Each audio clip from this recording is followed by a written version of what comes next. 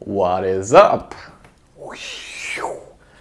This is what my latest thing. It's weird, I know, but it's pretty fun and you might have recognized it from this video before. So I'm just going to show you how it's done and how it was printed, and I'll get back to you in a few seconds, so check it out.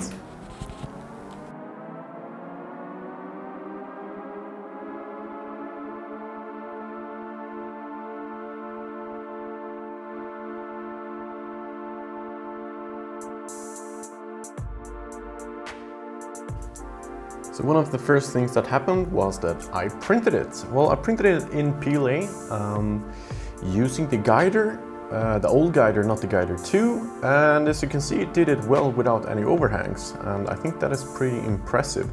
So just drag this out. I know it's not the preferred way because there is a removable build plate, but yeah, you know, I want to be a rebel sometimes.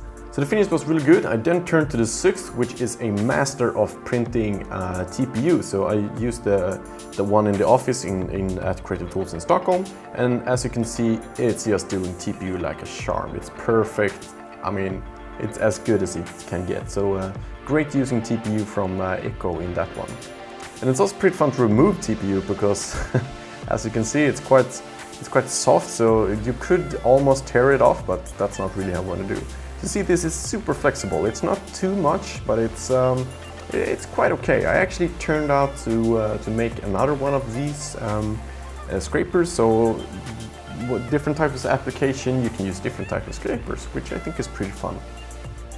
You can see here how it flexes and how it would bend like over stuff if you're gonna wipe stuff or just, yeah, I don't know, de-dust things.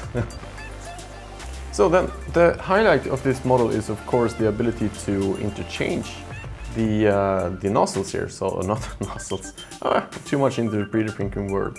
To interchange the blades here, so you just plug these blades in and you snap it in all these solutions here. And it does work with soft materials, it works okay with hard materials as well. But if you want to design something for this, you'll find the files of course in the description. But you can use either hard models or soft models, but soft will work a little bit better. You see I'm struggling a little bit there with the tolerances.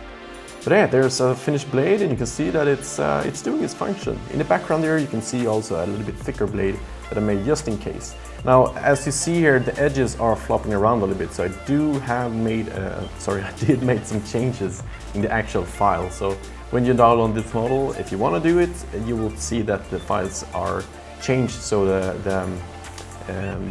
the scraper is all the way out to the edge. So then of course what you can do if you want to, just swap one out and put another one on. Depends on what you need and how you want to use it, of course.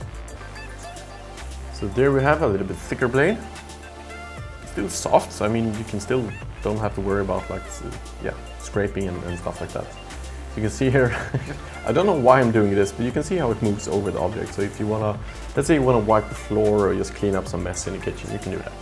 There's a super dirty window. Let's see if we can clean it up a little bit. So first, all we have to do is just wet it down, and I should have used some chemicals because that was really salty water, and yeah, not the best results.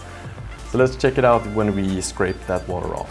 Alright, so we see that the scraper is doing its job. It's not perfect, but it's doing it. And there's a little bit of room of improvements really, so that's where you come in. So here I'm doing another example, just pouring on water. Just checking how it is and how it can scrape that off. And it's doing a good job, but it doesn't make it as perfect as a bought one. But then again, this is a tool that you can print at home, and well, sometimes it's worth saving money. If you do save money, the scrapers are pretty cheap. But let's not talk about that.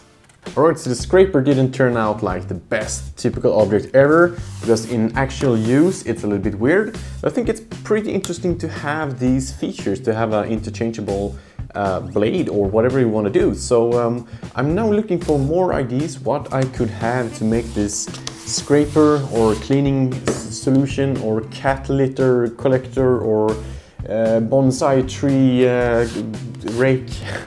Whatever you can come up, I need the ideas, and I will keep posting this on my not the social medias, but yeah, there as well, but also on the different uploading sites like Thingiverse, Pinshape, My Manufacturing, and so on. So you'll see more of this, and I make sure that you either help me with the ideas or you can create yourself. So the standard connections, You get the handle.